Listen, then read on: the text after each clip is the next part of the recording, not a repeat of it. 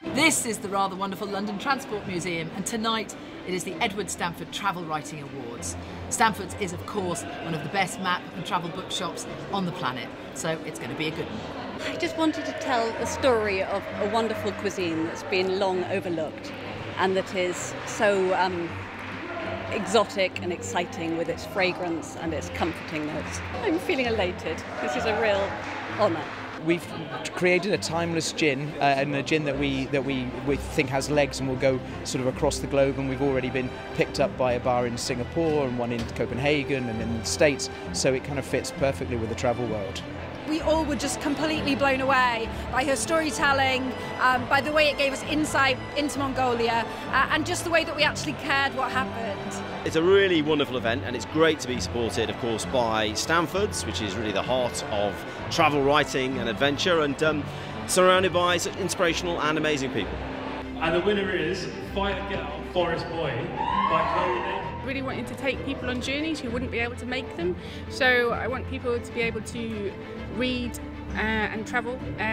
People from all different economic backgrounds. You know, you can't go, but you can through a book, and that's why my books travel. It's very important to me. Each image being singularly beautiful in its own right, but at the same time contributing to a whole aesthetic to the book, giving it a really cohesive style.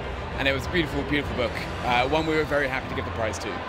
To make the shortlist of any awards prize related to writing, you've got to be a near genius. I'm delighted, very surprised, happy and honoured. I feel very honoured to be so awarded by Stanford. So I've been fascinated by transit maps of all kinds for years and years, since I was a kid really. And it felt to us like airline maps was like a natural evolution of our various different books on transit cartography. What I also want to do was to sort of project the way that places are the backdrop for our imagination, and that particular places and islands and cliffs and seaboards have this capacity to generate story.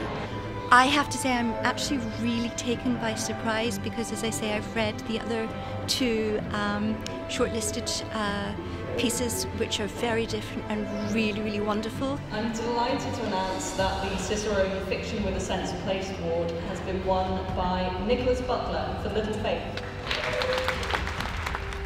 There was a certain amount of debate, very friendly debate, but we were all aiming for the same zone in the end, and we were all very happy with the result.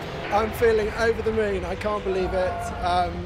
Basically, it's about societies, it's about politics, it's about economics. It's also got a big dose of travel, and I'm just over the moon that people have identified it as a travel book.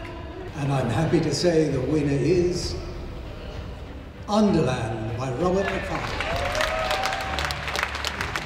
It asks one question: are we being good ancestors? Are we leaving the world in a better place for the future? And I had to go into the darkness to find that out. And I think the answer is no at the moment, but I think we can. I'm someone who's inquisitive about the world, and that's why we're here tonight, celebrating travel and what it means to get out there and experience the world. Thank you so much.